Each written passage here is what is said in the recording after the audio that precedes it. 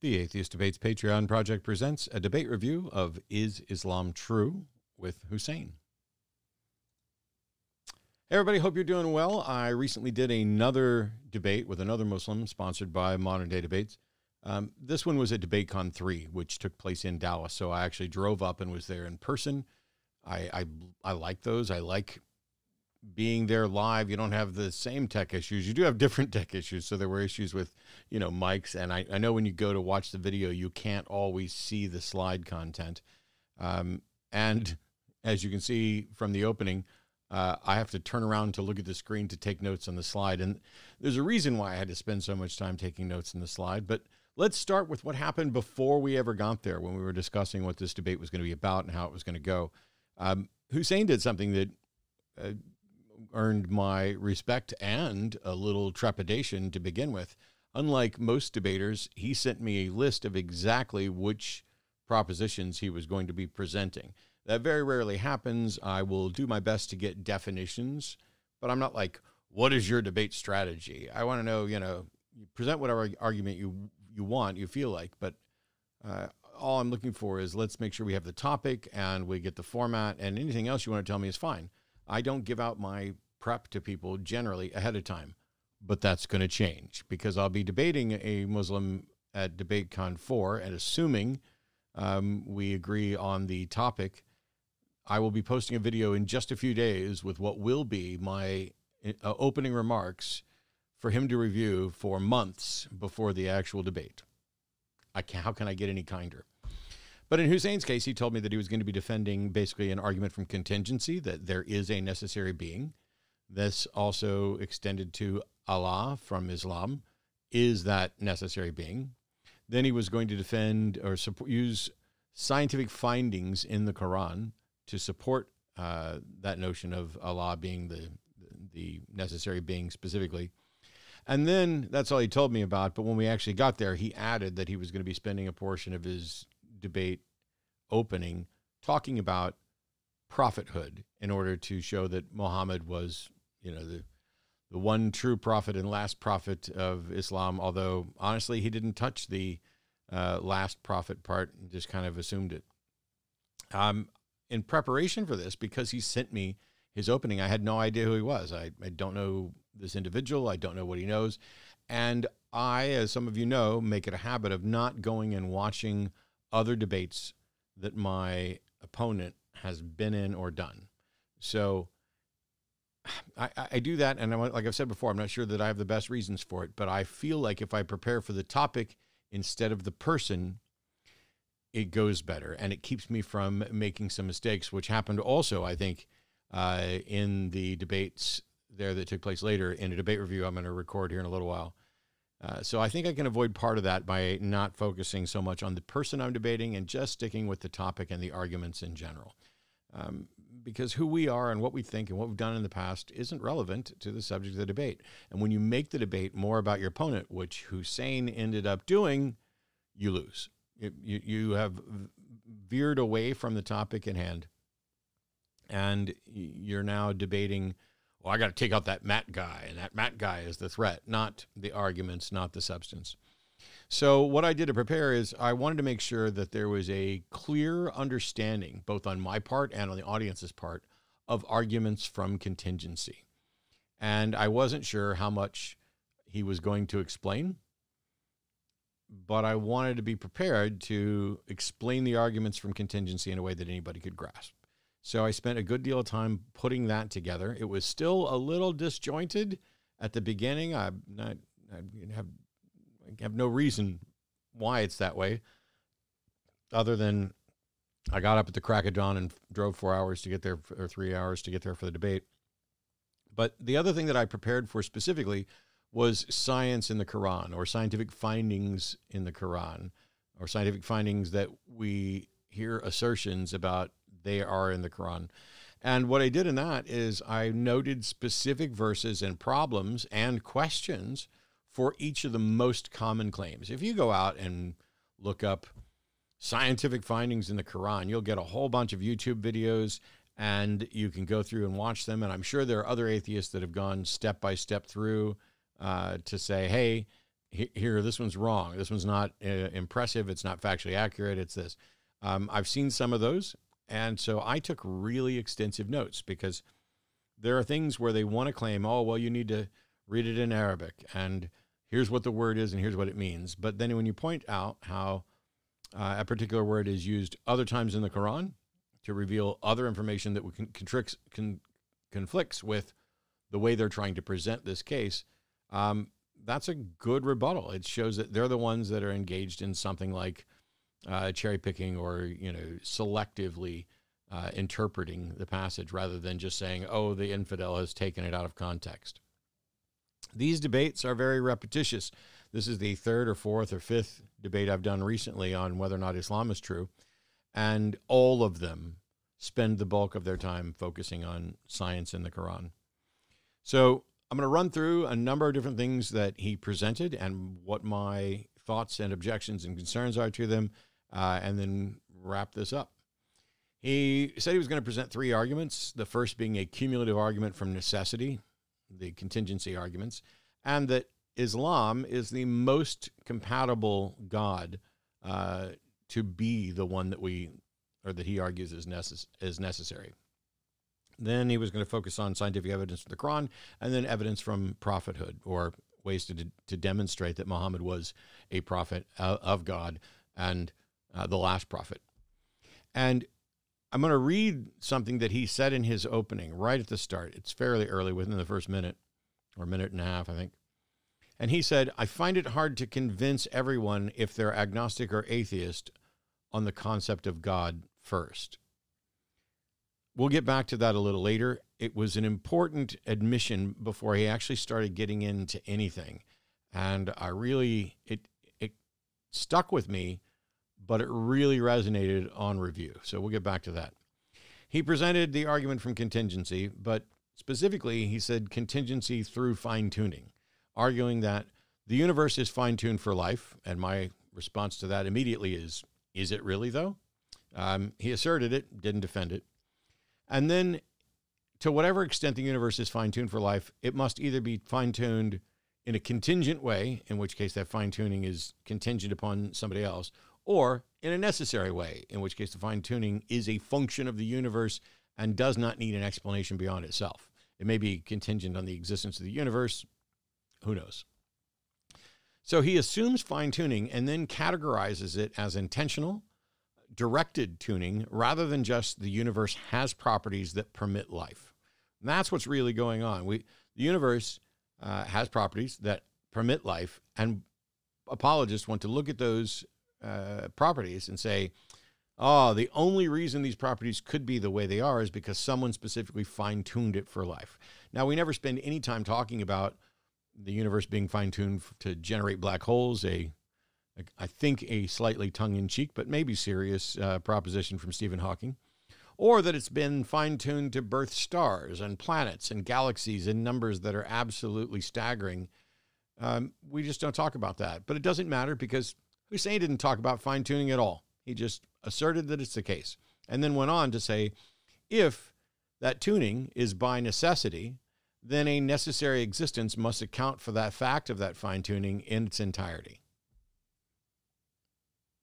Yeah, if something's necessary, it's necessary and isn't contingent on anything else.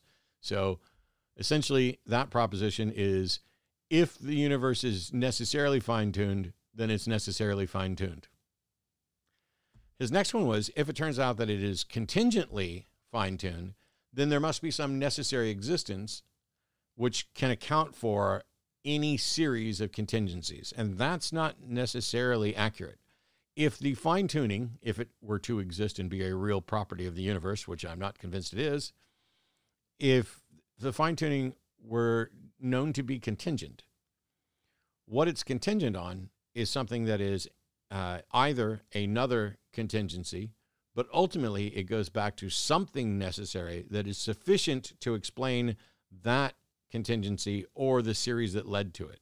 Now, so I guess what I'm really objecting to is that he used, I think, the phrase any series of contingencies, but I think that was just sloppy. And generally he's saying at some point prior to the universal properties that we're going to say are contingent, there is a necessary thing. Okay. And in my opening, when I talked a lot about necessary items and necessary facts and contingencies, I dug in a little deeper and made sure people had a good understanding of what we really meant. He then went on to say the universe is fine-tuned for life. Therefore, it's fine-tuned by a necessary existence. The argument, I honestly tried to look at it on the slides. I took notes on it. He rushed through all this stuff, did not defend anything. You could have, like, pulled him off stage at the beginning and just had someone sit there and read the slides that he put up, and it would have been pretty much identical. It was a bit of a mess. He defended the notion that the universe is contingent by putting up a slide and briefly summarizing that slide and talking about set theory and how any set with more than one member is dependent on the members of that set, which means that any set that has more than one member is contingent, and that infinite sets have more members, so an infinite set is dependent on its members. And so the set of things that are in the universe that set is contingent on the members of that set being the things in the universe. There's a number of big problems here because you could ask about the set of necessary causes or potential necessary causes and whether or not that is contingent and whether or not it makes those things contingent. But because you've identified a set of contingent things, that doesn't mean that the set, it's not normal to describe the set as contingent on its members. That's not really the way we look at set theory. Set theory is us defining a set, and then we see what something either fits with the set description or it doesn't. And it doesn't matter how many things in there. You can have an empty set, you can have a set of one things, and you can have set with infinitely endless series of items that would qualify as that set. But a set with one member is just as contingent on that member as a set with 2 members or 5 members or 1,000,000 members or infinitely many, even though infinity isn't a quantity. I'll use it that way this time. Because if you're going to say that a set is contingent on its members, then a set with no members would be contingent on nothing, despite the fact that sets with no members are incredibly useful in set theory. And I don't know why there is this seemingly off-the-cuff exception for a set with one member. It reminds me of the beginning of the Kalam cosmological argument, where we say, not we, but the ones presenting the argument say everything that begins to exist has a cause for its existence. And that's because the original version of the argument was everything has a cause for its existence. And somebody said, hey, what about God? And I was like, well, God didn't begin to exist. So everything that began to exist has a cause. And so this is kind of the same way, where you'd like to say, hey, is every set contingent? Okay, then is God the set of all necessary things? Ah, yes, but that set only has one member, so it's the set that's contingent on it and not the actual item in the set. It's a very confusing way of looking at set theory, which is descriptive to help us understand how to categorize things, and then combine that with necessary and contingent items. It's very strange. At about 18 seconds into the video, he starts his opening. And in 2 minutes and 20 seconds, so by the time we get to 2 minutes and 40 seconds into the video, he's covered the entirety of his contingency argument, dismissed the notion of a multiverse out of hand, jumped into set theory, and then moved on to the next topic in 2 minutes and 20 seconds. I've already spent, I'm pretty sure, more time than that talking about his opening, and I focused a great deal about contingency arguments and necessity in my opening in preparation for this. He continues on to his argument from oneness, which he spends 25 seconds on. Again, throws up a slide and basically says that if Y necessary existence is more probable and cannot be any other way, so there can only be one necessary existence. That's it. I did it a little bit quicker than he did. Because he spent time dismissing the Trinity and polytheism in order to assert that Christianity's God can't possibly be the one we're looking for. There was nothing explained or defended, just a slide and then moving on. And then at about 3 minutes and 11 seconds, he goes on to the attributes of a necessary being, and he lists them off. The necessary being must be independent, one, uncaused, no beginning or no end, that's uncaused. The no end part isn't. First cause, has no parts, cannot be seen, no space, no time, has a will, is intelligent, is infinite, is all-powerful. None of these things were defended. None of them were explained. None of them were justified. It was just a list of properties read out. And while we didn't spend much time on the contingency argument or the properties of a God, in my opening, I addressed, I don't see any reason to presume that even if there was a necessary fact or a necessary foundation that the contingent items or apparently contingent items in the universe were in fact contingent on, I don't see what the justification is for determining that it is an agent with intellect or a will. As a matter of fact, I went with sideline noting the mathematical foundation as hypothesis. And so he just reads the list. I'm not convinced, and this isn't to insult him, but I'm not convinced that he understands any of this. And when we went in to try to dig down deeper to get explanations, he never really explained in any detail anything, either his arguments or his epistemology. At 3 minutes and 52 seconds into the debate, he spent 40 seconds listing those properties and then 20 seconds fumbling around and then giving up because he thought he had a quote from the Quran that mentioned contingency but couldn't find it, so moved on. And he moved on to the evidence from the Quran. And he spent most of his time in his opening here. It starts about 4 minutes and 15 seconds in. And again, I'm not trying to disparage him, but you can watch the debate for yourself. I took a note during the debate that this felt like I was hearing someone who watched a video on 10 scientific facts in the Quran that atheists can't answer.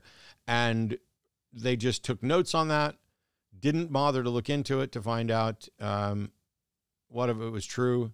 It felt very much like a bad book report from someone with no real understanding of the subject, who was parroting other people's arguments and who hadn't investigated to find out if the scientific facts were true, or really sitting down to figure out, was it impressive for people to have, for the scientific findings to be vaguely represented upon interpretation in a Quran, as if people 1,400 years ago couldn't tell that skin has pain reflector detection in it. They don't necessarily know the process. We've just, in recent modern times discovered, here's what pain receptors are and how they work. But anybody 1,400 years ago that got their hand pinched or in a fire or even just smacked, we know that skin senses pain. And yet this was a significant, this is something that I would not have possibly listed in my list of scientific findings in the Quran. And yet it was prominent enough for him to include it in his quick run through of a whole bunch of things from probably some other video. He spends about 6.5 minutes on the Quran science, and then he talks about how you can tell that Muhammad is a prophet of God.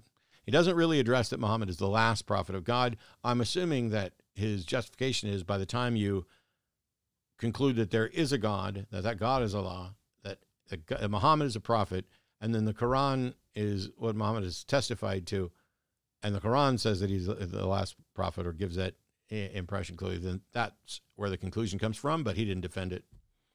What he did say was this: if you were to ask, is Muhammad a prophet? You would have to ask, was he doing this as a self-serving enterprise, or was he earnest in his prophethood? Now, we'll set aside the clumsy tautology there by asserting that he's a prophet in the very issue of how we determine if he's a prophet. The case was made that he was a good guy who was considered honest, and he was offered women if he would stop preaching. And because he turned it down, that means he's a prophet. And he had a tiny place to live with not many belongings.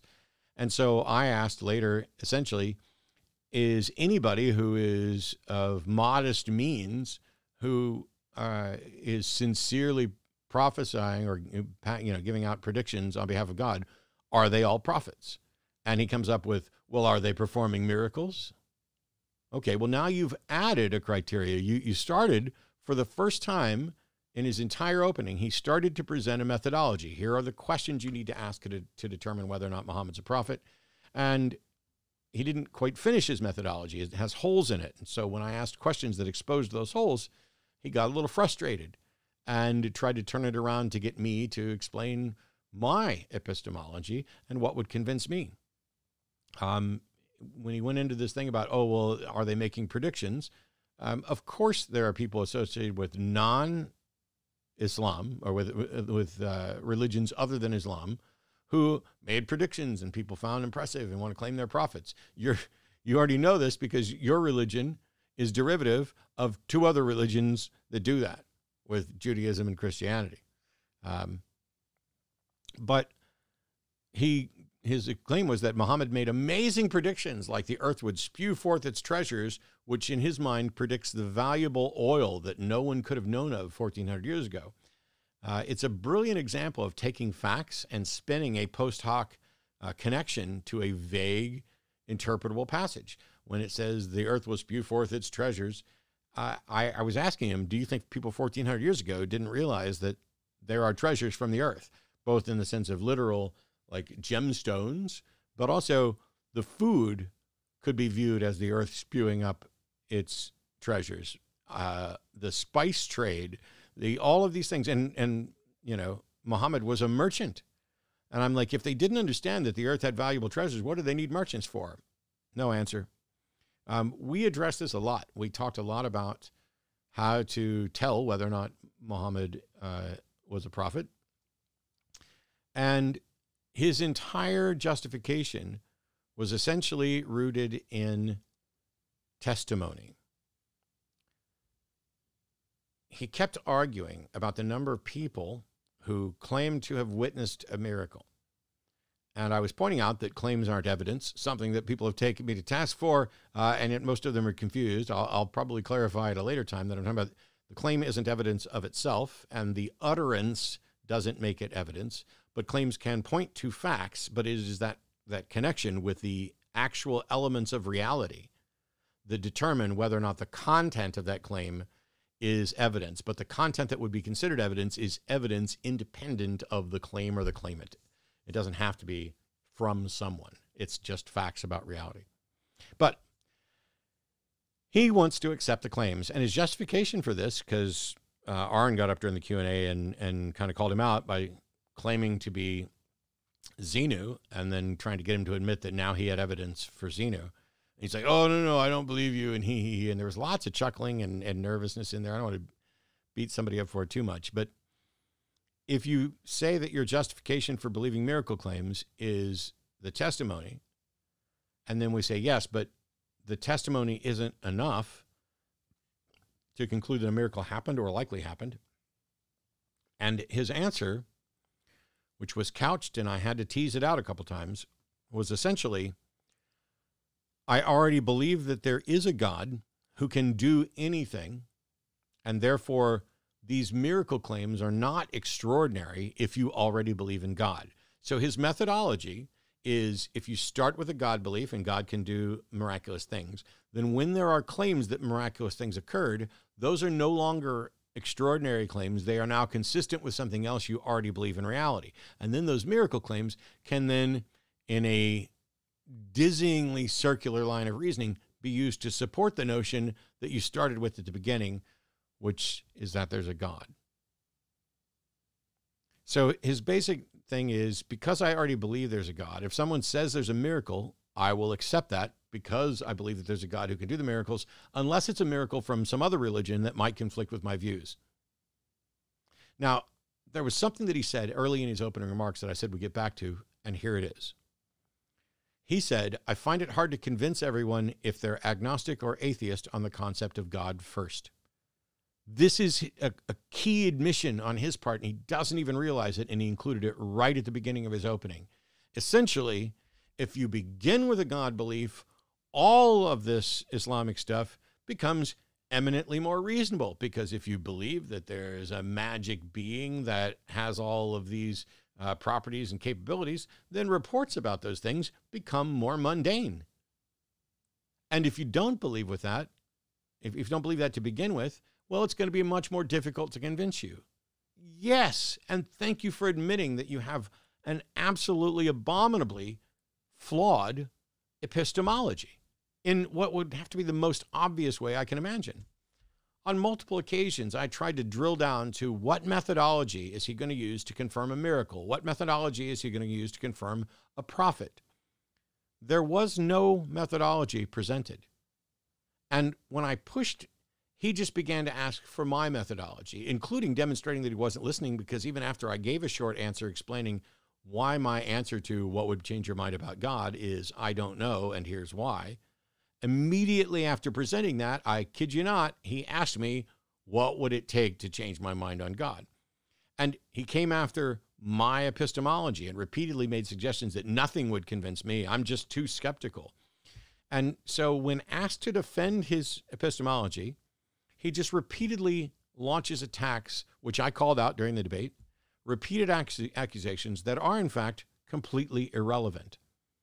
My epistemology is irrelevant to whether or not he has a sound epistemology. I could be completely delusional with the most horribly flawed foundation, methodology, and epistemology that anyone could imagine, and that would in no way be a defense of his position, which is what he's literally there to do. It's just dishonest and an ad hominem, even though not a fallacy, an ad hominem attack to say, Matt's too skeptical, therefore I've made my case. No, I'm not, and no, you didn't. What you did was barely present an entry-level book report on things you clearly didn't understand, and then did little more than snicker and present ad hominem attacks against me rather than defending your views. I genuinely hope we find some Muslim apologists that can do better than the 4 or 5 or 3, however many it is now, that I've done in the last couple of months. Because while I have Christian friends that I talk to, I don't really like sitting around with both of us going, gosh, these guys can't put together a sound, reasoned argument and can't engage without attacking the individual across from them. Maybe we'll do better. We'll see you next time. Bye-bye.